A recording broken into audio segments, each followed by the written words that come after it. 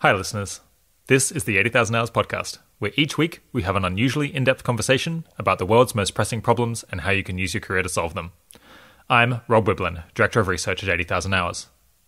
Today's episode is going to be a cracker for those of you who are interested in using evidence, social programs, economics, or ending poverty. I talked to Dr Rachel Glennerster, who is currently the Chief Economist at the UK's Department for International Development, otherwise known as DFID. Before that, she was the Executive Director of the Abdul Latif Jameel Poverty Action Lab, popularly known as JPAL, from around its founding in 2004 until the start of 2018. I was due to interview Dr Glennerster on stage at Effective Altruism Global London, but sadly I spoke to so many people at the conference that I actually lost my voice before I could do it. Fortunately though, Nathan Lebenz was a real hero, and at the last minute took my notes up on stage to fill in for me. So the first 28 minutes are Nathan's interview with Dr Glennerster at that event. Luckily, I was able to find an hour with Rachel once my voice had come back to ask some questions that Nathan didn't get to, follow up on some surprising things she said at the event, and find out more about what approaches to ending poverty she thinks are most underrated. Many of you will have listened to episode 30 with Dr. Eva Vivat. If so, you can especially look forward to Rachel offering a quite different interpretation of the results Eva outlined in that episode. Just before all of that though, I want to draw attention to two other podcasts you might be interested in subscribing to. Vox.com recently started an effective altruism-focused podcast called Future Perfect. It goes along with a whole new effective altruism-focused section on their site, also called Future Perfect. Blogger Kelsey Piper recently joined that team, and she's been writing some really great stuff. Today, for example, she wrote about why socially responsible investment is probably overrated. The host of the podcast, though, is my friend and journalist Dylan Matthews. The episodes are about 20 minutes and cover a wide range of topics. In the first season, they looked at opportunities to improve the world through humane fish slaughter, open borders, geoengineering, voluntary organ donation, and putting lithium in everyone's tap water, among other things. You can subscribe by searching for Future Perfect in your podcasting app, or going to vox.com/futureperfect. The second is the Future of Life podcast, which focuses primarily on catastrophic threats to the future of humanity as a whole. Lately, it's been getting more similar to this show, featuring long-form interviews with experts on issues like technical AI safety research, moral philosophy, accidental nuclear war, and climate change. The co-founder of Effective Altruism, Professor Will MacAskill, who many of you will be familiar with from episode 17, was recently on that show discussing moral uncertainty and its relevance to AI alignment. You can subscribe to that one by searching for Future of Life in your podcasting app. Okay, back to the interview with Dr. Rachel Glennerster. As I said, Rachel is now Chief Economist at the UK's aid agency, DFID, and before that spent many years leading the famous research institute known as JPAL, based in the MIT Economics Department. Her research has included randomized evaluations of community-driven development in Sierra Leone, empowerment of adolescent girls in Bangladesh, and health, education and microfinance in India. Rachel also happens to have been one of the founding members of Giving What We Can, pledging 10% of her income to the most effective charities that she could find. So now I bring you Rachel Glennerster, interviewed first by Nathan Lebenz and then by me. Thank you for being here. Very excited to have this conversation. What are you working on at the moment, and why do you think it's especially important? So I'm doing lots of different work at DFID, but let me talk a little bit about some research work I'm doing, which is evaluating a mass media campaign, a radio campaign run by Development Media International, which is an NGO here in the UK, and they are doing a family planning program on radio in Burkina Faso. So I think it's really important to look at radio and mass media because it's a very cheap way to reach a large number of people, and you can make sure that the message is accurate and consistent. The problem is that it's very hard to evaluate radio for exactly those reasons, because one radio program reaches millions of people at the same time, so it's very hard to randomize. Now, it happens that Burkina Faso is kind of one of the few places in the world where one can evaluate this effectively. It's also true that at DFID we're worrying a lot about the Sahel. It's an area that hasn't had a lot of UK interest until recently, and also family planning is a hugely important issue, because if you get the demographic transition right, it can have incredible benefits for women, for economic development, and for the health of children. So why is it that is more testable in Burkina Faso? Is that a language group issue? So it's a complex series of factors that means that you have a lot of different radio stations across Burkina Faso, and the indeed have different languages, so there's kind of less spillover, and so you can randomize at the level of the radio station. You also have people who are so poor that they can't afford radios, so we're randomly handing out radios to women who don't have radios. So we have kind of two levels of randomization, both at the radio station and within a radio area. Some women already have radios, some women are given radios, and some aren't. So it's kind of a conglomeration of things that allow you to be able to test. How would you sketch the kind of intellectual trajectory of aid and development work over the last 3 decades? I think it's worth looking at two different trajectories. So there's the trajectory of the aid sector or the development sector, and then there's the trajectory of the kind of academic research on development. And those are a bit different, and one of the nice things about RCTs is they've brought those two really closely together. I think the trajectory of the aid sector has been one in which there was not enough emphasis, in my view, about understanding really rigorously what works. So there was a lot of different theories and views about what we should be doing, and you see these big swings and fads between the view that development was mainly about investment in physical capital. We should, the reason for aid is just that countries don't have enough investment, and so we should be building stuff. And, the places like India had 5-year plans and they built steel factories. And then there was a big swing saying, no, we need to worry about human capital and not just, steel, and because we can grow, but people aren't benefiting. People aren't, they're still malnourished, they're not learning. And you see these big swings in interest about what we should be doing for development. And not a lot of it was very based on data. And there has been a really big change in the last 10 years or so, especially within DFID and within the World Bank, to really seriously think about what is the evidence behind the decisions that we're making. And one of the reasons I moved to DFID is it has been one of the aid agencies that has, I think, changed the most to constantly be questioning ourselves. So we're going through that whole process at the moment of saying, looking at what we're doing and saying, is it really evidence-based? What's the new research say? What stuff should we stop doing because the new evidence is saying we shouldn't be doing that? And that really is an important sea change in the aid world. Within academia, where most of the RCTs are happening, I think RCTs are part of a much bigger change, which is about, again, thinking carefully about what's the causal effect. So there's a lot of work on descriptively what's happening in developing countries, which I think is really important. There was quite a lot of kind of focus on ideology, I think, which I think there's been some move away from. But to be honest, just not a lot of work happening on development. One of the biggest changes in research in academia and economics is just there are a lot more people thinking about the developing world, and that's great. And a lot of them are doing RCTs, but if you look at the data, actually there's just as much non-RCT work as there was before. There's now more RCT work, and there's just more people. Development was kind of a bit off the side. And it was, people thought about different issues, and what people have realized is the questions in development are actually very similar to the questions in other bits of economics, and we should be learning from each other. So you've seen things that have been discovered in the developing world, like, a lot of behavioral economics lessons came from development and are now being taken up and used and learnt from in rich countries. And I think that better integration of development into, understanding that we're all the same and there are a lot of similarities and a lot to learn. I think that's been really important to see that lessons going in both directions.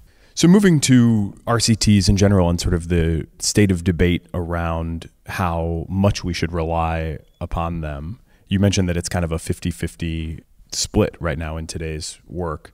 Do you think that's an appropriate split? Do you think that it should be all RCTs? What do you think is kind of the right balance as we try to figure out what is obviously a very complicated world? I think it's really important to say that all of us who have worked on randomized trials have never suggested that this is the only methodology that you should use. Sometimes it's held up as a straw person that, we go around saying this is the only methodology and, people criticize us for saying it's the only methodology, but nobody who's done RCTs has ever thought that that's the right approach. I think the right way to see things is you have a toolbox of ways to answer questions, and the right tool depends on the question that you're asking. So I think we need good descriptive work to understand what the problems are. Like, a lot of development programs just fail because they're trying to solve a problem that doesn't exist. They're just solving the wrong problem. So the first really important thing you've got to do is really understand what the issue is in any given area. So, if we're worried about girls not going to school because of menstruation, well, let's start by finding out whether they actually don't go to school more when they're menstruating. Like, that's a kind of really basic, obvious thing, but we actually need more work on that kind of understanding your context, understanding the problem is really important first step. So when I started doing agriculture work in Sierra Leone, the first thing we did was work with the government to kind of do a really detailed analysis of what are the problems for smallholder farmers in Sierra Leone. Not RCT, just kind of descriptive. And it turned up all sorts of interesting facts that kind of people weren't aware of. So I think that's really important. I think then doing an RCT is useful for answering a really specific problem, a really specific question. But I think the best RCTs are ones that test a theory. So they test something that's more generalizable than just this. Does this program work? It's asking a question about human beings. Here's an example. So I did a project looking at how to improve immunization rates in India, which was fantastically effective. It started with a first assessment of what are the health problems in this area. And only 3% of kids in this part of India were getting fully immunized. And given that immunization is one of the most effective things that you could do, that rate is just appallingly low. So there were a number of theories about why that could be, and a lot of people said, well, people here don't trust the doctors, or not doctors, because you rarely get doctors in rural India or rural anywhere, but nurses in clinics. So they don't trust the formal health system. There was also a question of, so the clinics are often closed. So is that the problem? Like, is it that when you go and take your kid to the clinic, it's often closed? Is it nurse absenteeism that's the problem? Or is it just a behavioral economics thing that you're happy to get your kid immunized, but you'll do it tomorrow? So we'd read all this behavioral economics and we said, well, maybe we should look at that. But we also wanted to test these other ideas. So one arm made sure that without fail, there was someone to immunize your child. And another arm did that, but also provide a small incentive. So yes, we were testing a program, but we were also asking a more fundamental question, which is, why don't people get their kids immunized? And what we saw in the data is a lot of people got their kid immunized with one immunization, but they failed to persist to the end of the schedule, which already, that's just descriptive data, and it starts to tell you it's not that they distrust the system or that they think that immunizations are evil, because they're getting their kid one immunization. It's more a question of persistence. Now, fixing the supply problem increased the number of people getting the first shot and the second shot. But again, it failed to fix this persistence problem. Where the incentive effect worked was it helped people persist to the end. And so that tells you that one of the big problems was this persistence problem. And it tells you a lot about why immunization isn't happening. Now, that project was completely impossible to scale, right? We were handing out lentils in the middle of Rajasthan where nobody showed up, and it was just, you would never, this was like economists designing logistics. It was a disaster. I mean, we learned a lot, but you would never want to actually do a program like this. And a colleague of mine did, something similar where another program in Rajasthan where we ended up, improving teachers' attendance by having cameras that were wrapped in sellotape and signed. Again, it was the logistics was a nightmare, but it tested a theory. And so once you have that, you can think about what's the implementation issues. How do we implement this at scale? Because you better understand the problem. You want to use an RCT when you can test a specific problem and get an answer to why something is an issue. It's an important question, you can answer it well, and it has broader implications. But you also need to use other types of methodology when your question is of a different kind. Tyler Cowen, who was a recent guest on the 80,000 Hours podcast, just published a book in which he basically argues that the number one focus should be on economic growth. That's where almost all of the good that we enjoy comes from, subject to some constraints based on just general human rights. I think he has a pretty intuitive approach to what exactly that definition is. But it seems like you would kind of broadly agree with the emphasis on growth. At the same time, some have argued that the focus on RCTs and sort of what has been called the aid effectiveness craze, quote unquote, is focusing our attention on small issues that maybe are distracting from the bigger questions of broad economic growth and kind of progress in these societies. So do you think that is a valid worry, and how do you square those two kind of levels of very small and just society-wide capability building? So I think there's a number of different things going on here. One, I first need to object to, which is the characterization of RCTs as aid effectiveness. So most of the work on RCTs has not been focused on aid. And I think it's really important to understand this difference, which is most of the money that goes into poverty relief is money spent by people in developing countries, governments, and individuals. And actually, if you look at most of the people doing RCTs, they don't think that their audience is aid donors. Their audience is the government of India and the government of Brazil and the government of Indonesia and to some extent big companies or other individuals there. Because that's where the money is, to be honest. So let's just remember there's aid and there's development, and aid is only ever one small part of development. I do agree that improving the policies of developing country governments is a hugely important way to impact global poverty. So the RCT craze is not about aid effectiveness, it's about government effectiveness, poverty effectiveness. So that's one slight quibble. Then there's kind of the heart of your question, which is policy versus working on small questions. Do RCTs work on small questions? And then there's how do we think about development versus, say, working on improving someone's health or education now? Again, those are, I think, two different questions. So I think actually RCT should not be seen as looking at testing this specific program. They should be seen as testing big questions that can then influence policy. For example, you might test a specific project on education. A lot of the work on education has suggested that the most effective thing that we can do in education is to focus on the learning within the classroom. It's not about more money, it's not about more textbooks, it's not about... And that's what governments spend their money on. They spend it on teachers and textbooks. Mainly teachers, but more teachers doesn't actually improve learning. More textbooks doesn't improve learning. But that's what the Indian government is spending their money on. So if I want to help the Indian government on education, I want to test those different things about how the Indian government could improve their education and then help them reform the education system.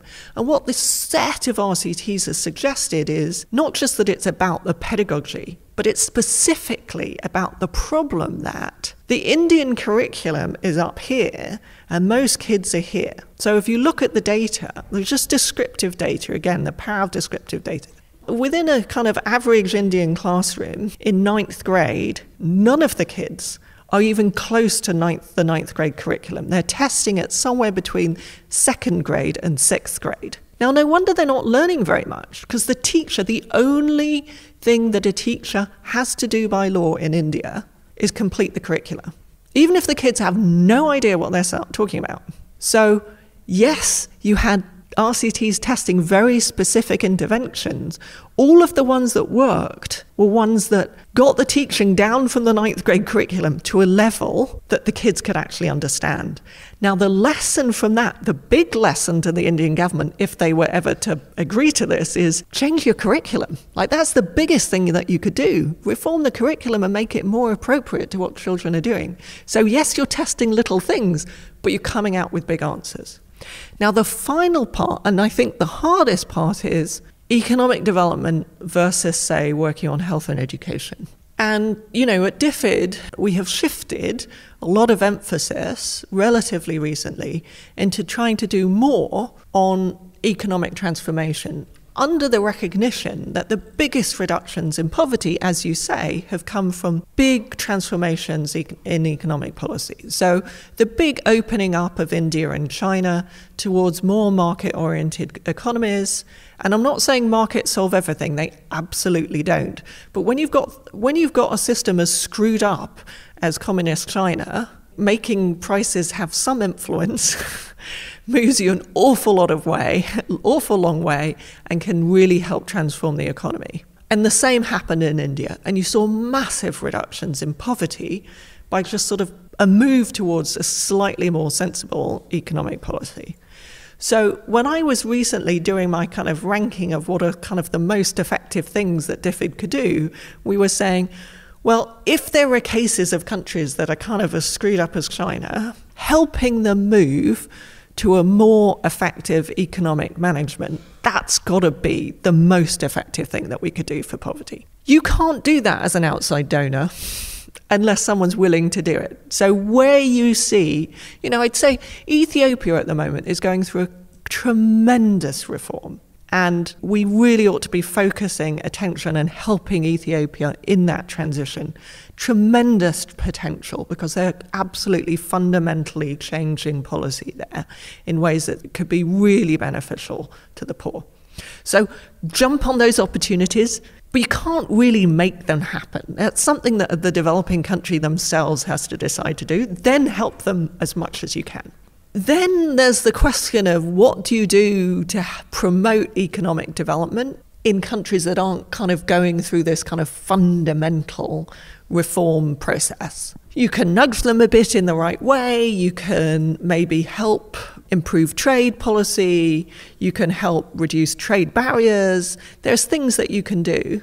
But in a lot of countries, it's not entirely obvious what you can do to promote economic development. We need a lot more research, a lot more understanding about how to do that, because I absolutely agree that it's fundamental. But we don't always have all the tools that we need to make economic transformation happen. Now, think about our own economies and it's not that we only ever worry about economics development. We also worry about health and education, right? Because we don't grow in order to have more money. We grow to have better lives. So we want to make sure that that money translates into actually better lives. So we need to be thinking about poverty relief domestically, within developing countries, health and education. And we know a lot about how to do that well.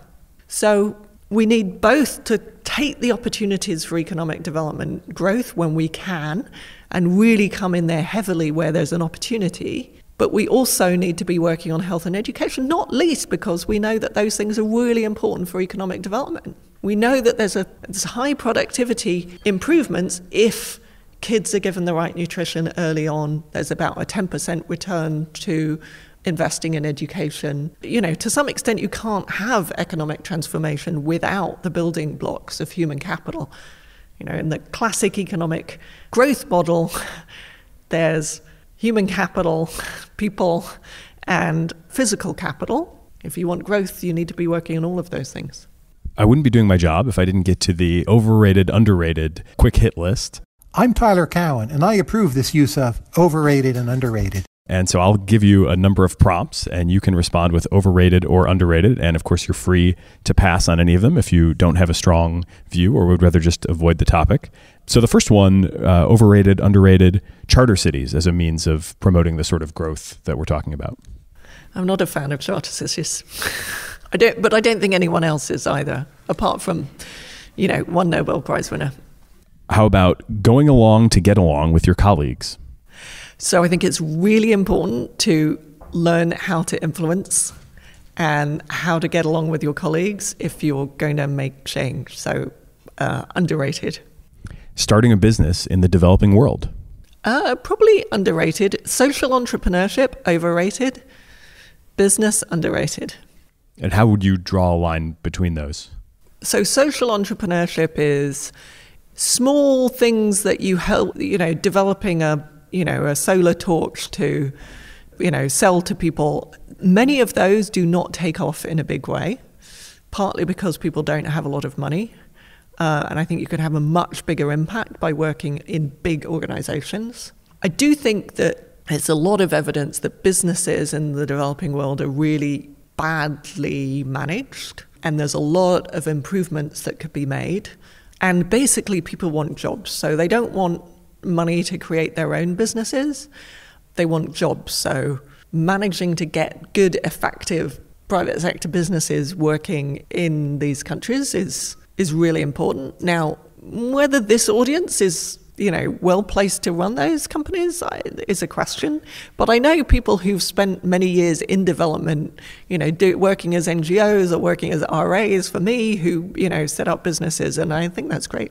How about cash transfers? So cash transfers, I think, were very high appropriately. People have been a little bit down on them recently because of some recent work saying maybe the long-term impacts of one of them wasn't as much as people had hoped. But I think when you look at the literature as a whole, I think it's very positive, including on the long-term benefits. And even if the control group catches up, getting people out of poverty earlier is still really beneficial. So once again, was appropriately rated, now underrated. Yeah, exactly. Was appropriately rated, now perhaps underrated. Okay. How about gene drives for mosquito and other disease vector control? Okay, I'm going to pass on that. I don't know enough about that. Maybe this one as well. Genetically modified and CRISPR crops. So I don't know about CRISPR crops, but I'm a big fan of GM crops, and particularly just improved agricultural varieties in the developing world. Hugely beneficial. Now, some of that you can get without GM, but I think we're probably a little bit paranoid about GM. How about cracking down on tax havens or other sources of illicit financial flows? Underrated. So we should do more of that. What's the mechanism by which that benefits everyone? So a huge amount of money flows out of developing countries into tax havens. So it's not really about developed world tax havens. It's also a big problem in terms of fueling corruption. We in the West, there's a big opportunity for exposing the bad deals that are done with bad governments in developing countries that are often done in the West. And we have a huge culpability for that, and we ought to be doing more to stop it. And I'm pleased to say that DFID is doing more work on that. Micronutrient supplementation. So micronutrients, underrated. Supplementation, we still need more work on that, because it's the way we're putting micronutrients out at the moment doesn't seem to be working very well. So anemia is probably underrated. It's a huge, huge problem. It really affects productivity. It affects cognition. It's a major problem. We haven't quite figured out how to address it, though. So problem is underrated. Solution needs a lot more work. Reforming developing country macroeconomic policy. Yeah, so macroeconomic policy is really important, but we've actually kind of figured it out. Like, if you look at inflation, it used to be a major problem. When I was doing development economics, half of the course was about how to deal with hyperinflation. Virtually nobody has hyperinflation anymore. It's a real major success that we don't talk about enough. So it's really important, but maybe I shouldn't, if you're suspicious, I shouldn't say this, but we kind of nailed it. Okay, a couple more. How about pre-registration? I think that's overrated. And that's a little funny coming from me, because I wrote one of the papers saying that we ought to do more of it in economics. I'm now finding some of the downsides. Yeah, there's a big move to pre-register in advance what your analysis is going to be. And sometimes tying your hands is not actually a good idea. So pre-registering that you're doing a study is really important. pre-analysis plans, which say, this is exactly how I'm going to analyze my data when it comes out, can be a problem, because when you look at the data and stuff has happened in between, it may be really important to change how you do your analysis. Plus, I've found referees hate it, so that's probably less of an issue for this audience. Do you think that people are not doing that extended analysis, or that it's being just unfairly dismissed as a result of the pre-registration? I understand that people worry that you run a trial and then you test your results on like 50 different outcomes, and you promote the one that had a positive effect. Most academic work doesn't work quite like that, because you would never, your referees force you to show 50 robustness checks, and and you don't get passed if only one of them had a positive effect. I think we need to rely a bit more on theory. Like, theory tells you which things should go together, which things should be important. And I think theory can be as an effective way of kind of looking at the data and pulling out patterns, and is a bit of tying your hands, and might be a more effective way of tying your hands than pre-analysis plans. I'm not saying you should never do them. They're not the simple answer that people thought they were. Okay. How about reading the news or the newspaper? So reading the news of the kind that you already support, we should be doing less of. Reading things that shock you out of your, that comes from a different perspective, I think is, we don't do enough of. So I try and read about African politics, for example. It's not on our news normally, but it's really interesting. So reading the news from like serious people who cover African politics, I find, really helpful in just kind of bringing a different perspective. And my son is brilliant at saying, a kind of pushing to say, read what people of different political opinion are saying, just to keep your horizons broader. But I think often when we read the news, we read the things that kind of confirm what we already know, and that's not very helpful. Okay, thanks so much to Nathan for doing such a great job filling in for me with no notice. We pick up now with me speaking to Rachel 3 days later in her office in London. Earlier this year, I spoke with Eva Vivout about generalizability of RCTs. And she had this kind of archetypal stylized fact that, at least in her sample, the typical result differs from the average effect found in similar studies so far by about 100%, which is to say that if all existing studies of an education program find that it improves test scores by 0.5 standard deviations, the next result in her sample was as likely to be negative or greater than 1 standard deviation as it is to be between 0 and 1 standard deviations. But I guess you think that Eva is potentially like overstating like the implications that this has and how dire the situation is for external validity of RCTs. What's your general perspective on this? Yeah, so I think it's really important to distinguish the different causes of why a different study might have a different result. Because we take away different conclusions, we act differently depending on the reason for why a different study might have a different result. So one reason why a second study might have a different result is the problem didn't exist there.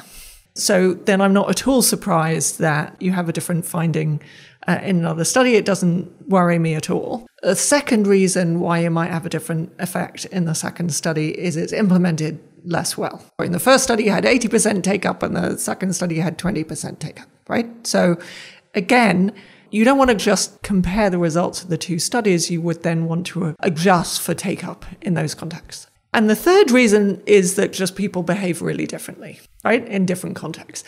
And that in a sense is the assumption behind saying this is, a problem. And I guess my reading of the evidence is that actually most of the variation between studies that we see is either they're actually implementing a completely different kind of program and we don't have enough studies, so we bundle a whole bunch of things that are completely different together, and then it's no wonder we get different results. Or the implementation was really different and bad or really good. And that just tells us, well, we need to really work on implementation. It might tell us really important things about this is a really hard thing to implement, and that's a really useful lesson. It's not really about generalizability. Generalizability for me means people act differently when they've faced the same problem and they're given the same incentives, but they respond to those incentives really differently. And my reading of the RCT evidence is that actually we get surprisingly similar results, if anything, across different studies. Yeah, so you have this a really nice article in the SSIR, which we'll put up a link to, which readers can read, which kind of lays out your view and gives like lots of specific cases.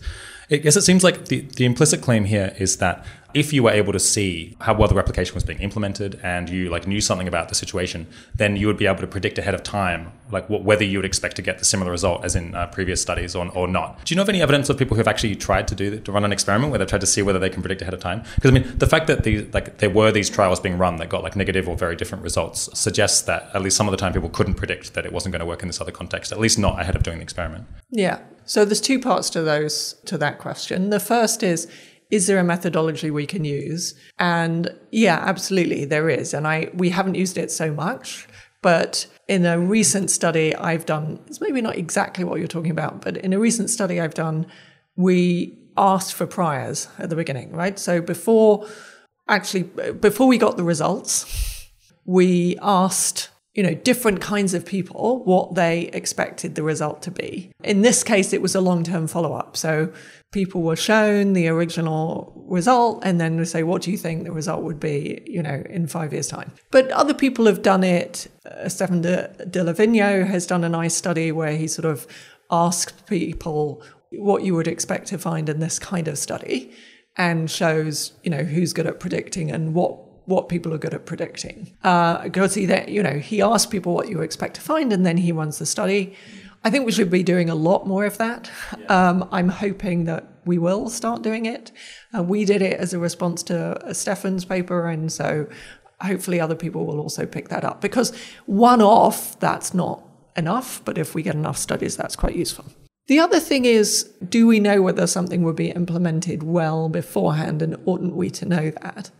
So it's quite interesting. Some of the psychology literature actually shows that there's a lot of information in people's heads about what things will replicate and what won't, right? And it's not in the paper necessarily, but if you ask experts, they're like, oh, that study will replicate and that won't, and they're quite good at predicting. Yeah, there was a beautiful replication piece in Science that came out a few months ago, which showed that, psychologists were extremely good at predicting which papers were actually going to replicate and which weren't, even though they were all published in the same quality journals. Right. And so somehow I think that does suggest that the experts, there's some information that somehow isn't in the papers about that people understand whether this thing is replicable or not.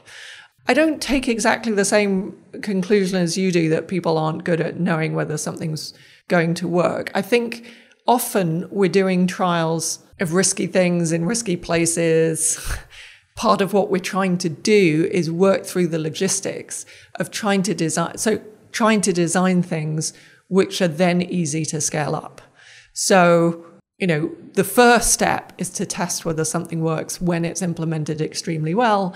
And then the next step is, okay, can I reproduce that result in a more scalable version? That didn't work, so let's try it another way. So it's kind of a process where at the end we're kind of iterating onto something that should be more consistently able to work at scale. And my slight concern with what Eva does is she sort of throws all of those things into one pot and kind of runs a regression. And when those different studies were trying to do really different things, some of them were trying to say, how would this work if you did it extremely well, with the best implementer and you paid really close attention? And the other one is, would this work if we had a crap implementer? So yes, in those cases, you would expect it to be really different. And often that's exactly the question that you're going to test. And it's not that it's a failure, it's a learning. Like you've learned that, no, this kind of implementer can't do it. That doesn't mean the first study was wrong. It means we've got to try another implementation strategy. Do you agree that Eva's results at least to show that if you were going to be, you can't really do the very naive thing of just looking at the average effect size across a bunch of studies and then saying, well, that, if I run this again somewhere else, without even being an expert in how to run this program, it will like have a similar outcome. It does show that would be an error of judgment. Yeah, although perhaps nobody's silly enough to do that. Well, this is one of the reasons why I think we have to be quite careful when we do meta-analyses, because some of them are just kind of throwing everything together, and you've got different levels of take up, and it's actually, the objective of the study wasn't really to test that thing. And so you need quite a lot of judgment, more judgment to do a good meta-analysis than I think people realize. Yeah, so it seems like often with an intervention, there aren't that many different studies testing how well it works in different places. And it seems like you might then be kind of underpowered to figure out what the contextual factors are that matter, at least using that method. It seems like you're going to have to use a lot of judgment based on your experience on the ground of what things are likely to matter, and also just your priors about what things are likely to matter in different places. Is that right? So I think the way we should think about this is, we look at these studies, and this again is set out in more detail in my SSIR paper, but let me try and summarize that, which is we have very few studies that test exactly the same thing in lots of different contexts. We have quite a lot of studies that are testing some fundamental underlying principle about human behavior. The trick is then to take that fundamental principle about human behavior, which we've tested many times and now know to be true, and think about how to implement that in the local context. And that could be about, offering lentils in one context and, ice cream in another, right?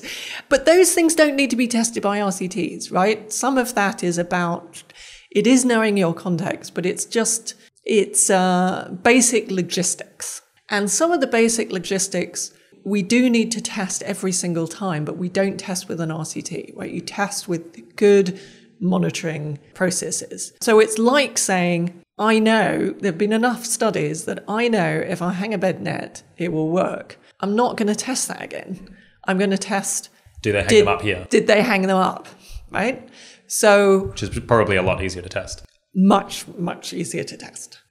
So it's doing that causal pathway and saying which bits are making sure that you've analysed the problem, right? That they actually have malaria. The next step is, if you give, that people have tested, is if you give malaria bed nets for free, normally you get higher take up and people are most likely to hang them. But the third thing is, how do we make sure that we have a monitoring system that the malaria bed nets actually get out to people, and also maybe test occasionally, that they're hanging them up. But that doesn't need an RCT. That's good monitoring. If you need a lot of trials to kind of establish a stylized fact about how humans behave, how many things have we learned of that kind? It seems like it might be a fairly short list if you need like dozens of studies to figure out that something just recurs like in most cultures and most countries and most situations. Is there kind of a list of like these things that we've learned, these like underlying principles that we use whenever we develop any program at all? Well, maybe not every program, but we know that people are very sensitive to price and convenience in the take-up of healthcare, right? So never charge for preventative healthcare. Like that's a pretty big down, policy conclusion, but we've got a lot of different studies that point towards that. So in the health field, there are a number around this, price and convenience type of things. And then in education, I think we've learned this more general lesson from many, many studies that it's not about the inputs, it's about the teaching, how people teach. And the biggest problem in most developing countries is that the teaching is way above the heads of most of the kids. So they're on grade 2, you're teaching them at grade 6. Right? That's a pretty fundamental thing, which, we've got a lot of progress. That's going to come into a lot of different education programs to use that principle. People respond to incentives. The price goes up, people buy less. Yeah. So there's quite a lot of, I'm not going to remember all of them off the top of my head. To do a plug for my old organization, JPAL, the last thing I did before I left was bang heads together of the various academics working in an area. And of course, they love to kind of put caveats on everything, but say, okay, what are the main cross-cutting principles that have come out of RCTs in your area? So those are called policy insight notices, and you can go to JPAL, and under each one, they will at least list 3 like common cross-cutting principles that they found. So in agriculture, in health, in education, in governance. So that will give you a list of some of those. So it's, for most of them, it's not more than about 3, but they are quite general. This potentially makes RCTs look like a substantially better value if you can come up with these principles that are going to apply to basically every other program in the area and feature. Because I don't want to overdo it. Not every other program, but at least something that you might want to consider in most cases. Yes. Because, I guess sometimes people worry that, each RCT is quite expensive. And then, to test all of the programs that we might consider ever running is just prohibitively expensive. But if you can find, these underlying principles, then it's of much, much broader value. Yeah. So I think that's a point that people really get confused about, which is the more academic and abstract the RCT, in some ways, the more policy relevant it is, which sounds really odd and counterintuitive. But the point is, an RCT that tries to test one of these fundamental principles of human behavior is actually much more useful, because if you're just testing a package of things and you can't really tell an underlying principle from it, you're, testing whether these 6 things together have an effect. You can't take that to another context. You can't learn as much from it as if you go in deliberately saying, okay, my question is not, does this work? But are people price sensitive in this area? Do people use something more if they pay for it? I'm testing this more general principle.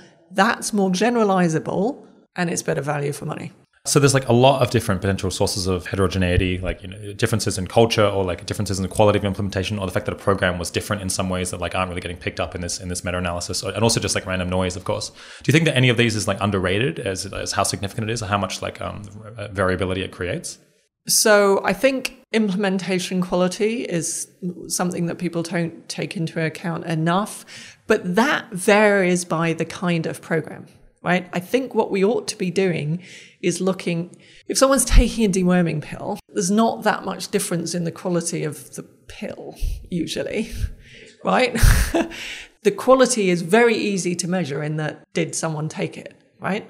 But if you're talking about a training or, graduation program, then it really matters. So I think we should be looking at, when we do these meta-analyses, using our theory to say, is this something where the quality is going to matter? Quality of implementation is going to matter, or is it not?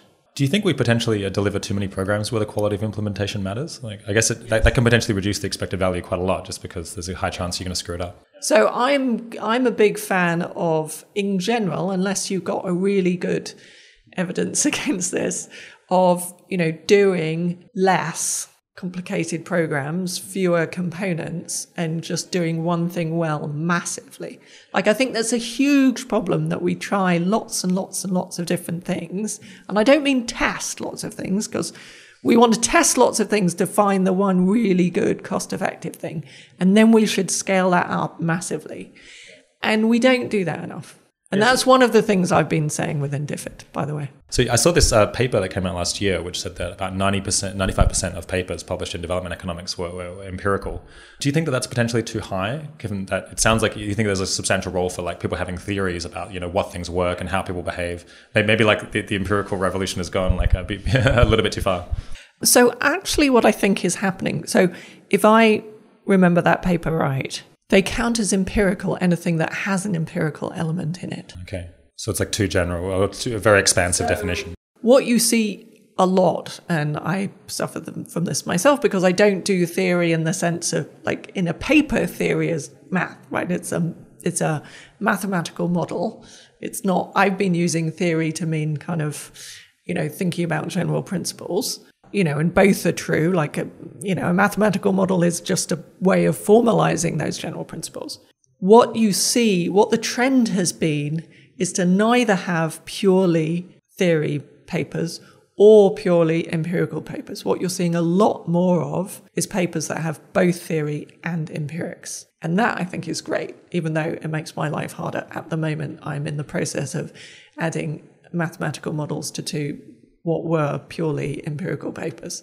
But it's really pushing me to understand my empirics better and realizing that our results in one of our papers was actually really quite counterintuitive and against all the other models out there, where it felt kind of like quite an intuitive result when we first got it. But then when a reviewer said, no, I want to see a model behind this, we realized that it actually was counter to the standard models in the literature. So I think that's exactly pushes us to do what I've been saying, which is go backwards and forwards between the empirical and the theory. And that used to be in economics, that would happen, but one set of people would write the theory and another set of people would do the empirics, and hopefully they were going backwards and forwards, but it wasn't in the same paper.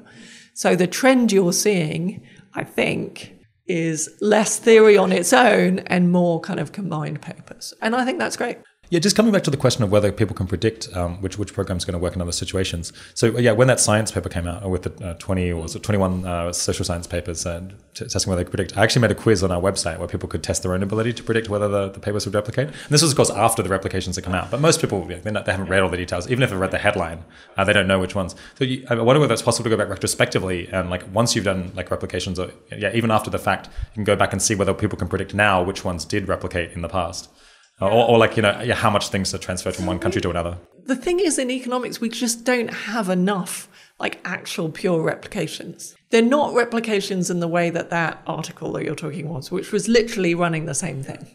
We just don't do that. We tend to be doing things that also predict that general theory, but it's done in a very different way. And then you could say, well, yes, but then you can always reinterpret what you find and say, well, it didn't fit that theory because it wasn't implemented well, or it wasn't, actually the theory was different. But that's right? I mean, we changed the theory. So I think you can't do what they did in economics because there's microcredit and graduation program, and now there's one on politics, which they're not happy with. But there's kind of 3 sets where we've tried to do the same thing everywhere.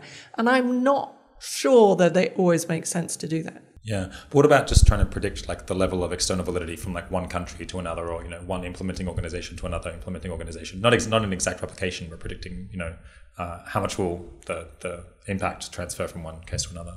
Is that something that can be done? I mean, that assumes that you're going to do it in the same way. Oh, no, but I'm saying do it differently, but just say, well, here's the result of this other thing. We're going to try to do it in this other case. It's going to be different in these ways, and also it's a different country, and the other people doing it, maybe they're not as competent or something like that. What do you think the impact will be on average, of this new version? I think it would be really, as I say, I think it would be really interesting if people wrote down their priors beforehand, the researchers and the implementers, and it said, okay, I predict that this is going to be the impact.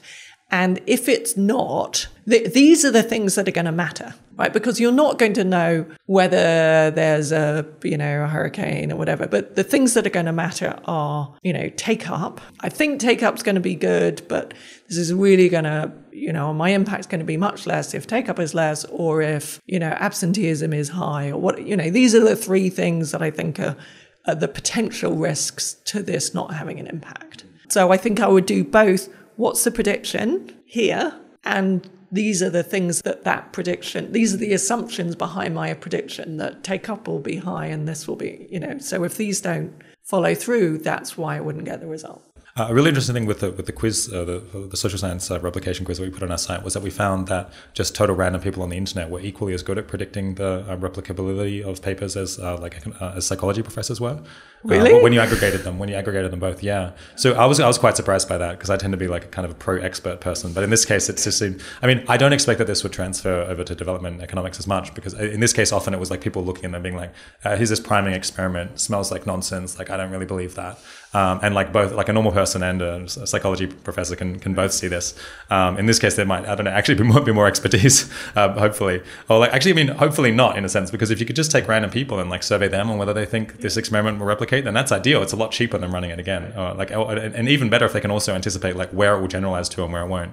I guess it's something that I would love to see more papers on that. And another thing, if we got more priors, we could start using more Bayesian statistics, which would be great. Yeah. Do you want to paint a vision of how that might work? No, but I am following closely some, good economists who are thinking about this problem. When I last heard someone present on how we should be shifting to Bayesian statistics in economics, they said, well, the minor problem is we can't put confidence intervals on it. And I'm like, until you can put confidence intervals, we can't use it. We can't use it. We won't get published.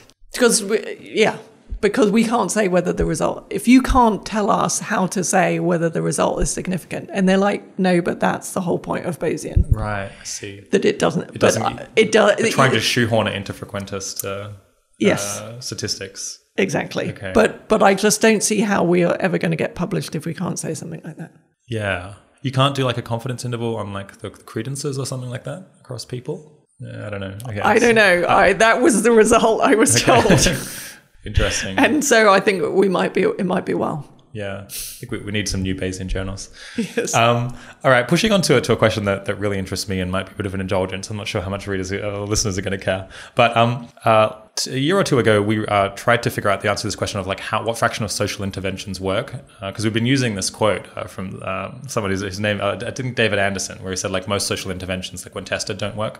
And we found that like the more we thought about this, the more it really depends on exactly what you mean by work and exactly what you mean by social intervention, as you might expect. It's like we're really going down the wormhole. But I ended up concluding that like probably quite a lot more interventions work in some sense, like that on average you'd expect them to have a positive impact. Maybe not in like every single implementation, but and maybe not like a very large effect, not large enough to be detected in a small study. But like maybe even like more than half of things have some positive impact in expectation. Do you have any view on this general question of like what should we say when we're thinking what fraction of social interventions work? And just perhaps the reason why this matters quite a bit is that it's relevant to what kind of a gain you get from being empirical and running RCTs and measuring how things work. Because if one intervention out of 100 had almost all of the impact of all of them, then you get a huge benefit from measuring. Whereas if like half of them work and they're all like quite bunched together in how large their impact is, then maybe you should just like save the money on measurement and just scale up more stuff. So first of all, I think it's quite hard to draw conclusions about what fraction of things work by what fraction of studies show positive effects, because, we tend to test the new things. So if, some things we don't test because we've tested them many times before and we know they work, and so we don't test them anymore, right? So bed nets would be an example of that. Like we don't need to test that bed nets work anymore because that's done. So if you look at an existing supply of tests now, hopefully not many of them are of bed nets because kind of that's done. Except that we've got new bed nets coming along. But, just an example of something that we know works. So the flow of tests tend to be the new things. So that's one point. So you have to be a little bit careful about when you're trying to answer that question of thinking about your sample selection of what is tested. The second point is I really don't think it's about whether they work or not. It's more your point about the bunching, right? Is it the case that most things say when they work in similar amounts? And that, I think, is empirically false. So there's some work that Michael Creamer's hopefully about to publish soon from looking at what USAID invested in innovation. And one of the problems in this kind of analysis is being able to look at all the things that were invested in, like to make sure that you don't have a file draw problem of tests that were done and never published because they didn't find something, right? You want to make sure that you have the whole portfolio of things, of innovations that were funded to be able to look at kind of the range of outcomes. And what he finds from the work that he was involved in USAID is that they funded a lot of different things. The impact all comes from a very few. Only a few massively scaled, and those are, spectacularly effective, and they reach a lot of people. And so I can't remember what the total number is, 43 or 50 or something things were invested in, but 5 pay for all of it. You get a fantastic return even if you assume that only 5 paid off. So when we've recently looked at this in terms, when you look at cost effectiveness of things like on education, there were a ton of zeros, and there were a ton of zeros of things that, are actually what we mainly spend our money on. So more teachers, more books, more inputs, more smaller class sizes, at least in the developing world, have no impact. And that's where most of the money gets spent. But the top ones, the most cost-effective things are, 460 lays per $100 spent. That is, so a lay is the new education equivalent of a DALY, learning adjusted years of schooling. So just like a DALY, it's based on kind of the highest quality. So a DALY was based on a perfect year of education. Yeah, so a lay is a perfect year of education, the best possible year of education you could have. 460 per $100 spent. You can get 460 Singaporean equivalent years of education. What's the program? It's like magic pills. I don't understand. Well, so some of these things are. So there are two that come out as sort of spectacularly effective. One is just rearranging kids in a class. So that's why. So you've got two classes. So it costs basically nothing. It costs basically nothing. You have to test the kids so that you put the kids who are, at grade 2 in the grade 2 class and the kids who are at grade 4 in the grade 4 class, even though they're the same age, right? And they learn much better. So that's why it's so phenomenally cost effective, because it really doesn't cost anything. And then the other one is about information. So, sort of sending information over the phone, so these really small nudges. Now, none of them transform any kid's life, but they are so cheap that you get these fantastic returns. And we do very little of that. Interesting. Yeah, I guess whenever you have a program that has like close to zero or negative cost, then the benefit to cost ratio becomes a bit meaningless, because it's not considering the real cost, which is like attention and like figuring out how to do the program, and I guess political capital that you might spend making it happen. There's a lot of issues. But a good program in education is like one lay per $100. Yeah. There are a bunch that are 10. There are a bunch at 30. There are orders of magnitude difference between the best and the good. Yeah. So there's multiple different things here. It sounded a bit like you were saying that most of the return on the original testing of programs came from just the handful that seemed most cost effective once you scaled them up. So you could also ask at the point that let's say you were considering just scaling up all of them individually, how wide is the range there? But it sounds like the variance would be pretty wild anyway, it would be really, really very high. But is this true, if you test things multiple times, so you're not kind of getting the winners, or you're not getting regression to the mean on the highest, accidental measurement? And also if you consider that it might work very well in some places and then only moderately well in other places. So all of these things tend to kind of bunch them back towards all having a somewhat more similar impact. Even then, you think it's extremely high variance across different programs? Yes. Okay. And perhaps also just this fact that often you can get these little programs that cost very little that have amazing benefit to cost ratios, but can't really be scaled up that much, or you can't spend that much money on them potentially. Well, we can't spend that much money on them, but in terms of world GDP, yeah. But certainly as effective altruists, we could spend all of our money on effective altruists and getting those education information ones out, or potentially these, mobile phone agriculture things. I mean, they're just so cheap.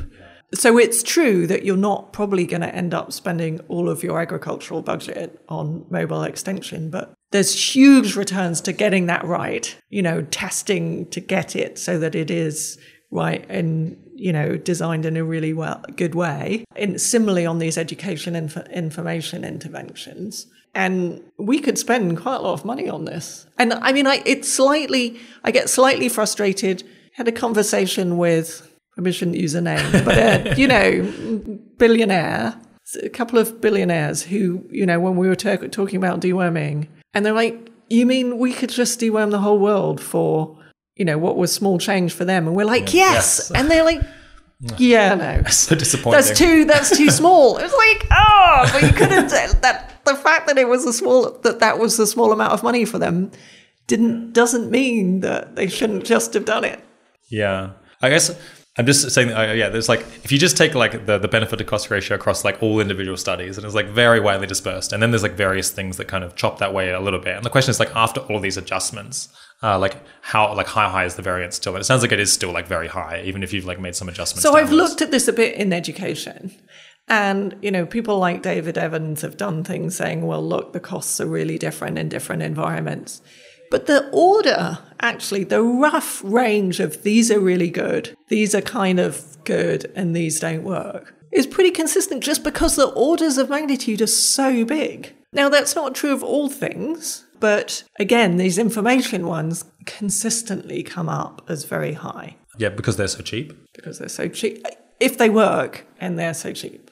And then I divide things up into, this is something which consistently works, in very different environments. The information education stuff, US, Chile, Madagascar, we're getting really different contexts, really implemented really different ways, still getting phenomenal returns. Then there's the ones that are hard to implement and they work sometimes and don't work others. And that's, so again, in education, because I know it better, paying teachers for results really depends on how well you do it. You can really screw that up and get adverse, unintended consequences.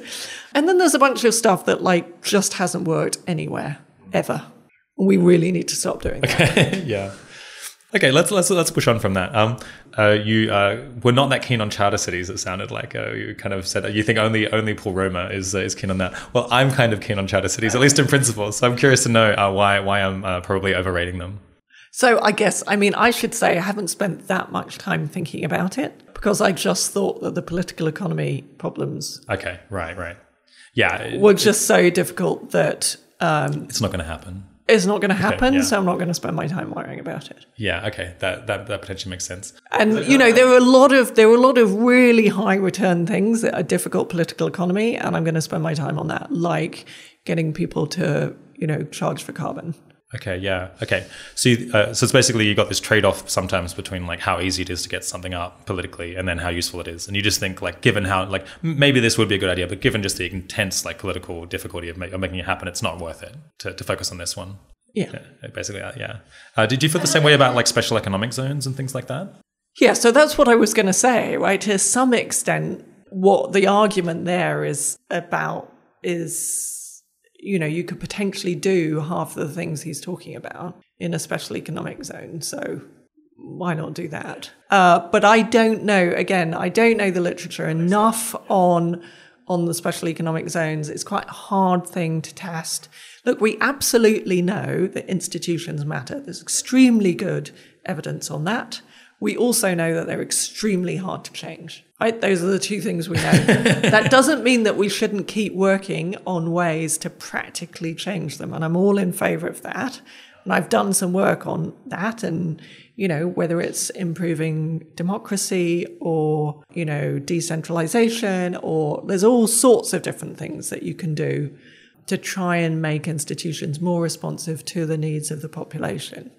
And we know that rule of law is really important because we see that, hundreds of years later, the places that had bad rule of law are still worse off. So we know that matters. It's not clear to me, given the persistence, it's not clear to me that just putting in place a new framework actually delivers those results. So the best evidence on this kind of rule of law and institutions work comes from countries where there was different institutions sort of 100, 200, 300 years ago. They are now under exactly the same rule of law, but the places that were under the worst rule of law, 300 years ago and now are still significantly worse off. That suggests to me that just laying a new thing on top is not actually going to solve the problem. I guess there is this interesting thing with if something's very persistent, if basically this year determines next year, then it's the impact of trying to change it kind of cancels out the fact that it's both very hard to change, but if you did, it would last for ages if you're taking a long-term view. But it does suggest, you're going to face significant headwinds trying to make things any different. Although if you do succeed, then that would be great. Yeah. So I think the right thing that we should be thinking about, and maybe charter cities is an example of that, but we should be thinking about practical things that we could change and testing about whether they have any impact. It's interesting because some things like quotas for women in India, you would think really long-term discrimination against women, and yet a specific Supreme Court ruling that led to women having more political power, real political power over real money in India had very quick turnaround impacts on real lives, not just perceptions of women, but actually, improvements in resources and outcomes within those communities. So yes, it's hard to change things, but if we keep testing, there are examples where we have managed to change things. So let's keep looking for those. Yeah. Chris, are there any other really high-value interventions in gender equality that you'd like to highlight?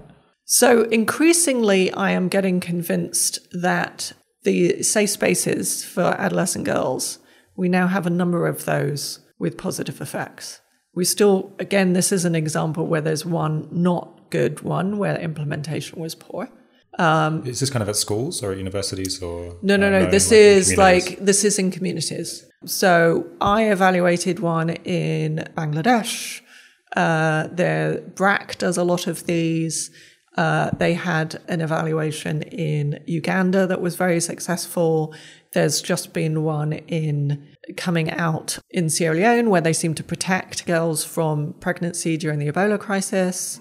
There's a massive increase in adolescent pregnancy during the Ebola crisis. So that's something which I think is something definitely we should look at. I think, the standard girls' education, I was always very skeptical because that was based on pretty much no evidence, but now we're building evidence and it actually turns out it was quite a good thing. Family planning, there's quite a bit of evidence from different contexts that allowing access to family planning allows women to, because they have more control in the future, they actually then invest in their education now and they take on different roles and are more likely to work. And it's sort of that forward-looking, if you reduce the costs, if you don't have family planning, you're going to be having kids forever and there's no point in going to school, there's no point investing in other human capital. So I think that's pretty general too.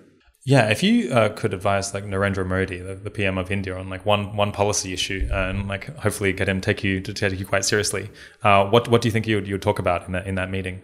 I would try and persuade him. So this is assuming, that he would listen. Yeah. Setting aside political reality, maybe. Yes. Okay. Is the spirit of the question. Yeah. Okay. So I would try and persuade him to put in place a market for carbon. Oh, interesting. Really? Okay. Explain that. Sorry. I didn't expect that. Right. For a couple of reasons. So one is just, climate change is going to have huge impacts on the poor. And India is a big emitter of carbon. I firmly believe that if you get prices right, there's lots of things that people would do differently if the price that are reasonably cheap, but we've so screwed up prices that they don't have the incentive to do it. So it's music to my ears as an economist, but carry on. So I think that's one, if you're looking for one thing, that would then set the right incentives throughout the system. And the final point is the health impacts in India of burning coal are just extraordinary, unbelievable health costs of all those coal-fired power plants. Yeah, I was listening to a radio program the other day that was saying that it was taking about 10 years off the average life of people in like some of these cities like Delhi or Mumbai. So it's like the equivalent of smoking cigarettes, maybe even more so, which is absolutely crazy. Yes, it's the equivalent of heavy smoking every day. And you think about kids breathing that in. Yeah, the air pollution thing makes total sense. But wouldn't you then perhaps want to put in a program that just like taxes air pollution? Or do you think that like taxing coal comes pretty close to doing that, or taxing carbon in general is pretty close to an air pollution tax? So I would also love to do stuff on pollution, but a lot of this is coming from coal, and obviously then you also have climate impacts. I mean, I'd have to work through I haven't gone through all the detailed numbers of how much of those particulates are coming from coal and how much are coming from other things. But the double whammy of both climate change and saving just very large numbers of lives. Yes. Yeah. On this program, they were talking about people who were trying to create like citywide like air purification. So that you'd build buildings that would suck up air from the surrounding city and then purify it. Like basically like the same thing that you have in your house, but like a building that does that. Wow. It sounded like it potentially might work, but it's perhaps too expensive for India to scale. Well, there's a relatively easy maybe stick a filter on the plant itself. The crazy thing is that it's not that much more expensive to build a solar power station now versus a coal power. And if you added in the health costs, let alone the environmental costs, it's so much cheaper. One thing that you spoke very positively about was helping to stop illicit financial flows. Is that something that listeners can potentially help with in their career, or is that something that it's really a matter for governments in the developing world to work on, or locals? I suppose potentially we could try to reform policy in the US and UK and Australia, right? If in as much as we're helping with some of these illicit financial flows, which I've heard we do. Yeah, so I think that a lot of these illicit financial flows flow through us. In general, people in the West are, better at influencing policy. Well, I don't know, but in some ways, it can be easier to influence policy in your home country. You have to spend a lot of time understanding the political economy if you try and influence policy elsewhere. So I think that's absolutely something that we should be thinking about. Again, I haven't done a full cost-benefit analysis, but if you think about the money that's coming out, you think about how it's distorting policy decisions. Interesting. Because in the developing world? Yes. Okay, yeah. So yes. Programs are being designed such that like money can be siphoned off. Is that what you mean? Or like decisions are made based on what will facilitate corruption? So, for example, Mozambique is now in a massive debt problem because it took on a highly corrupt loan, which was laundered in London. If that loan hadn't happened, Mozambique would have an awful lot more money to spend on poverty relief. So the money was just stolen outright, more or less? It was like siphoned off in some way through like banks in London? So there were a lot of deals that are done and a lot of poor policy decisions are made, including, building coal-fired plants instead of solar ones, because someone is, given money to do that. Now, stopping the illegal flows out of the country doesn't, they could still benefit from the corruption internally, but a lot of that money does go outside the country. So a lot of people worry about it, saying, well, that money could be invested in the country. I don't think that's the main benefit. I think the main benefit is if we could get to a point where policies decisions in countries were based on what was good for the country. So you could have more transparency locally, but it's actually potentially easier to have transparency wider because a lot of this money then does go into bank accounts in the West. And if people knew that there was a risk that they wouldn't be able to keep that money because someone would confiscate it, that would reduce the likelihood that they would take it would change incentives, exactly. So the other day you talked pretty positively about, the potentially massive returns you get when a country is open to major economic reform, and you go out and, say, this is how you ought to structure markets based on what we know. How crazy would it be to just design DFID to just wait around for whatever countries are open to massive economic reform at that point, and then just flying in tons of people to try to give the best possible advice on that question? If that's kind of the program that has the biggest benefit to cost ratio, but at any point in time, there's only 2 countries in the world that are receptive to that kind of advice. Maybe you should just be waiting around and flying to those 2 countries between them. Well, that kind of assumes that you can fly in and give advice without knowing the country, and also the pouring in the money doesn't cause problems in some way. But I recognize there's some downsides to this proposal. Yeah. But I absolutely am advocating that we should be more flexible and certainly put people. So for example, I mentioned Ethiopia as somewhere where massive change is happening at the moment. And I think we ought to absolutely be doing what we can. Now, there's a question of, is it DFID? Is it the World Bank? Do we give the right advice? Because sometimes what happens is, you get to the end of the world, end of a war, and we fly in lots of experts who don't know anything about the country and say, okay, here's your forest regulation was the example being given earlier today. Your forest regulation, should be this, and we, give them the UK's forest regulation, which, they're may not have good external validity. Yes, exactly. So you got to do it smart. But if you think about what we did, I'm old enough to have been around when we were giving advice post the end of the Cold War. Seems like we screwed the pooch on that one, right?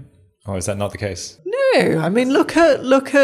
There are a lot of countries that were, in really dire straits and moved to market economies. Okay, so in Eastern Europe, you mean Poland, perhaps, or yeah. Now Russia has maybe not been such a success. Yeah. I guess people blame us, I think, for the oligarch problem that all of these public assets were sold off for next to nothing, and then a bunch of people became really rich, and now they control the politics, and so there were some problems, even if there were some wins as well. Yes, exactly. Yeah. So I think yes, exactly. I think some countries this was done better than others. All right, let's push on to some career-related questions, advice that potentially listeners can take. So you've been at DFID for about 9 months now, 10 months. Yeah. Do you have any kind of stories where you think your presence has made a difference already that you can potentially talk about publicly? Or is it maybe too soon for that, or like it's too sensitive? So the first piece of advice on policy influence is never claim credit. Always make someone think that they did it. Right, we'll bleep out all of the specifics. No, but I was thinking about what would be, what I can say is where I've given some advice, and I'm not at all saying that it was because of me that this happened, but it's an example of where having done analysis can help inform a decision, right? I think that's the right way to think about it. So I had spent a lot of time working on Sierra Leone in the past. I know their data quite well. So it was one of the DFID countries that I went to visit. It wasn't so much actually influencing what DFID was doing, but I was talking to the World Bank and the IMF about their programs. And one of the conditions that the World Bank had, so there was a big need to increase revenue. And they had been asking for a long time for the government to increase the revenue from fossil fuels, so from petrol. So they massively subsidize petrol. So really bad for the environment, really bad distributional impacts, really bad for their revenues. They were spending way loads of money on this. So that was fine. But then the second thing they were talking about, and was originally a bank condition, was to increase the excise tax on rice imports. And I was able to say, I argued with them saying, look, you're increasing fuel prices. Fuel price is actually a big part of the cost of food in rural areas because you're shipping in the hungry season. You are about to enter the hungry season. And I showed data about what happens to the price of food, what happened, 90% of plus of people are hungry in Sierra Leone, skip meals in Sierra Leone in August. You do not want to be raising the price of rice in August. And it's imported rice that people eat in August. So that didn't happen. I don't know whether it was because of the evidence that I showed, but that seems like a pretty big policy. It seems like it was open. You could bring some data to bear on it. Even if you're going to do it, don't do it. Don't do it, 2 whammies at a time when people are literally starving. So that's the kind of thing where I think, it's not an RCT, it's just basic data of looking at kind of seasonality. And also, the argument was, well, people in the rural areas don't eat imported rice. Well, actually, in August they do. So just having kind of these basic descriptive data was actually, I think, quite important. So there's 2 projects in the effective altruism community, Charity Science Health and Charity Entrepreneurship, that have actually started programs in the developing world focused on micronutrient supplementation, I think, and also vaccination reminders. I've been trying to draw out if there's any interventions that you think are particularly underrated that it could be really useful for people to work on scaling up or delivering or testing. But yeah, are there any others that haven't come up that you would like to flag as potentially good options for listeners to try to deliver themselves or to talk to other people about? So that's a good question. I do think there are not enough. I think there are not enough organizations that take one thing and try and push that one thing at scale. Really iterate and try and do it at scale. Some of this education information stuff might be an example of that. I know effective altruists kind of sometimes have questions about education. Is there strong enough evidence that education is a good thing? But if you care about education, I think that's a big thing to do. And there are people working on that. I mean, I have to think a little bit more about, I don't have off the top of my head a list of things that I think we ought to be doing more of. It's interesting, though, because it is the case that DFID can't do most of these things. And sometimes when we say, well, look, there's evidence that this is a really good thing, can we commission someone to do it? And there aren't organizations there. But they need to be at scale. And that's the thing that I worry about, right? Is it's no good being a small implementer doing this. Certainly in terms of us being able to commission. We commissioned sort of 50 million, our project on I was looking at recently a proposal for, 170 million on education in Nigeria. And so that's a bit of the hurdle of effectual altruists starting their own organizations to do this versus sort of joining another organization. The trade-off is some of those other organizations, don't want to do one thing. They want to do all kinds of different things. And I don't mind people doing all kinds of different projects, like Evidence Action does a number of different, but they'll only do one at a time. So they take a lot of different evidence-based things and turn them into scale programs. But they don't think that in order to do deworming, you also have to do toilets and training and shoes and, right, they just do the deworming because that's the thing that the evidence is. It is just really weird that there's this culture of wanting to have programs that kind of are holistic, that do everything. Because you don't, for example, find that like Starbucks wants to like also scale up and like run hospitals or run all kinds of different like products at the same time. Like typically like a business like tries to nail like one product really well at a time, but that doesn't seem to exist as much. So I think there's some very specific, I've been thinking a lot about this since I've been at DFID, and I think there's some very specific incentives within the system, which is, if you want to be able to show people your project working, if you've, say, done a really cheap thing that makes millions of people marginally better off, you've got nothing to show, nothing to take pictures of, nothing to take a minister to. Right. So it's like a portfolio of things that like look good and things that are useful, like more on the looking good and more on the useful and then side. Maybe it's also I think partly in our individual psychology. If we're supporting a school, we want to go to a school where the kids are looking happy and they're well fed and there's a roof on the classroom and that, as opposed to, well, they got a text reminder and they're 10% more likely to be in school. Yeah. Well, that doesn't give you, maybe that well, doesn't give you it does to me. It does to you. Warms my heart. Yes, but unfortunately, there's a psychological thing, which is there are a lot of people who don't think in numbers and it doesn't work for them. So I was working, I've been working on some political stuff and the implementers we work with just really want to do it beautifully in like 3 villages. And we're trying to say, no. Whole country. How do you do this for the whole country? And there's something in the development community. So there's a number of different factors. There's something going on which I haven't quite understood, but I have some insights into as to why people want it to be perfect in a few places rather than kind of okay or slightly better everywhere. There's also a fundamental belief in the development community that fixing one hurdle doesn't work, that people need all of the hurdles removed. Kind of like, yeah. Yeah, and sometimes that's true. Sometimes you get complementarity, but it's not always the case. And you also get loss of specialization. And I think part of the problem has been evaluations that go in and say, well, this program didn't work. Evaluations being not kind of RCTs, but the more qualitative evaluation, which goes in and says, well, this program didn't seem to be working. Why is that? Well, that's because there was this other barrier. And maybe it's just it didn't work. Maybe just those kinds of things just don't work. But then if you read all those evaluation reports, you would say, we have to do all of these things together. Last few questions. What were the best decisions that you've made in your career in retrospect? So I guess I moved out of domestic policy and into development, and I think that was a good move. I'm not saying it's right for everyone, but I think the amount of impact that you can have in development is really big.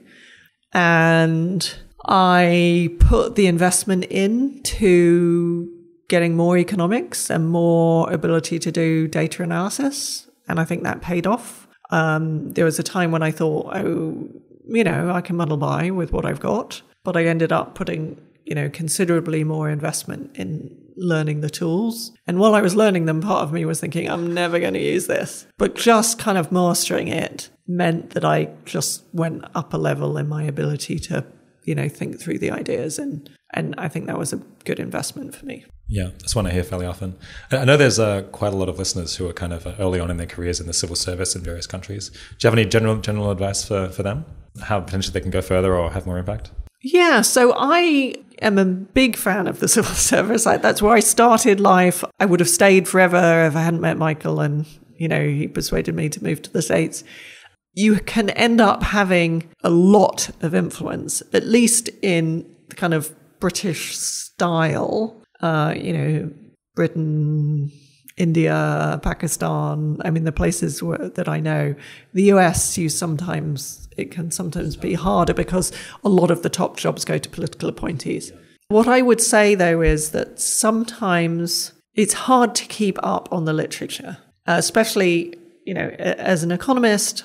And I worry that people kind of read the things that are easier to read, and the things, they Google and the think tanks, are very good at putting out reports that look splashy and they look splashy. They also are designed to look like they're answering the question that you want answered, but they're doing it badly because they're constantly looking at what the civil service, what the government, what are the keywords, and they're doing reports on that. And so coming back into the civil service, I'm trying to push people to say, no, don't read the think tank report. Let's stay up on read the paper, right? Because often the think tank report is... Now, I'm not trying to dismiss all think tanks. I'm using that as a general, don't read the thing that is a cross-country regression or the back of the envelope estimate in a glossy, read the serious... Now, maybe it's an overview of the serious research, but try and keep up on that. And I have colleagues in my unit who, are reading the top economics journal. I don't know where they find the time, but somehow they do. And they're up to date on those things. And I think that just is really hard to do, but really important in terms of if you're thinking about this, 80,000 hours question of, my marginal benefit versus the, someone else who could put... make sure you're that marginally better person by making sure that, you stay up to date on what is the best evidence. In the other interview, you mentioned that you thought that starting a successful business in the developing world was potentially underrated. Do you know of any instances of, people from the US or the UK or Australia actually going and managing to successfully do this in a developing country that people could learn from? Just the names of the businesses would be plenty, I think, to go and study them.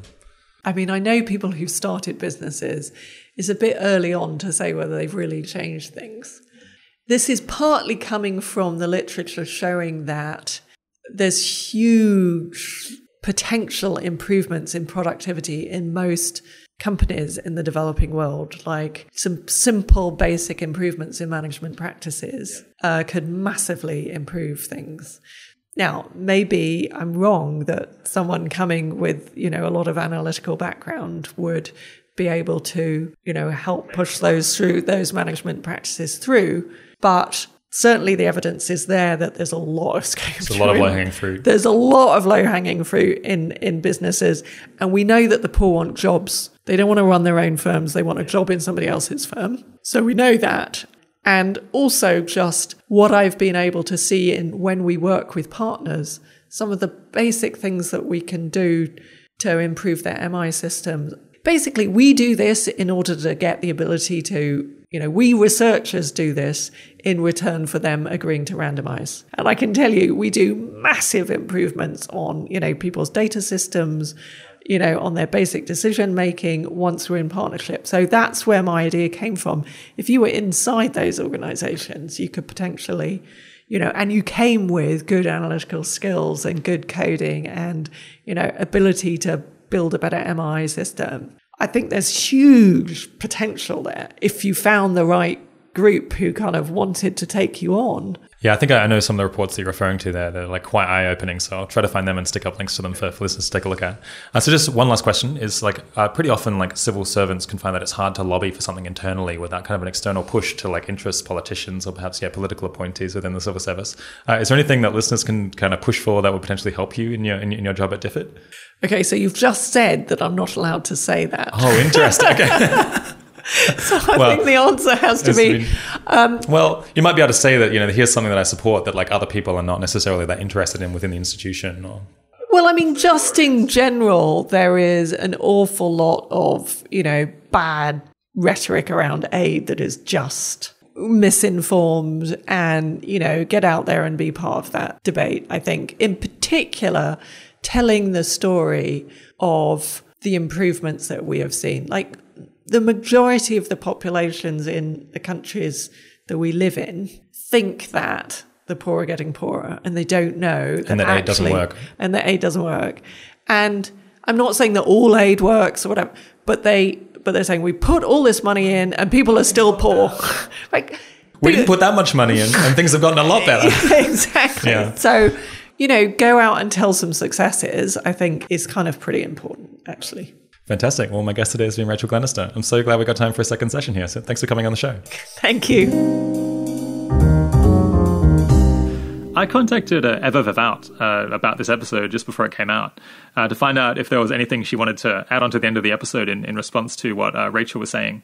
And she wrote this response, which I'll just briefly read out here. I think Rachel and I are mostly on the same side. I would agree that results from different studies tend to be very heterogeneous, and my paper, How Much Can We Generalize from Impact Evaluations, highlights this. Unfortunately, many organizations continue to act as though there is one true effect of a given intervention on a given outcome that holds everywhere, and I think my paper should be read as, in part, a reaction to this. In terms of modeling the effects, I agree that careful models could help, though practically speaking, it's going to be hard to build good models when you have got very few studies to draw upon. That's where you may need to rely more on priors. And it was great to see Rachel referencing Stefano Della Vigna's work with Devon Pope on this, because I'm currently collaborating with Stefano on building a platform to help gather ex-ante forecasts of social science results more systematically. We're trying to solve the coordination problem that we see brewing, whereby if a lot of researchers start independently soliciting priors, it could become a huge burden on expert forecasters. Another advantage of the platform is that it provides third-party, credible timestamps of when predictions were gathered and transmitted back to researchers. I think there's a lot we still have to learn about when we can trust our ex-ante predictions, but I'm very excited about the potential for this line of work to shed some light on that question. Thanks so much to Eva for writing that quick response, and I'm sure we'll hear more about this debate in future. Just a reminder about the Future Perfect and Future of Life podcasts, which you can subscribe to right now if this show isn't quite enough for you. As always, we've linked to a range of papers and reports that Rachel referred to throughout the episode in the blog post associated with the show. I'd strongly encourage you to check out the resources we put together for people who want to learn more from time to time when you're particularly into an episode. We link to that blog post in the show notes, which you can access from within your podcasting app. The 80,000 Hours podcast is produced by Kieran Harris. Thanks for joining. Talk to you in a week or two.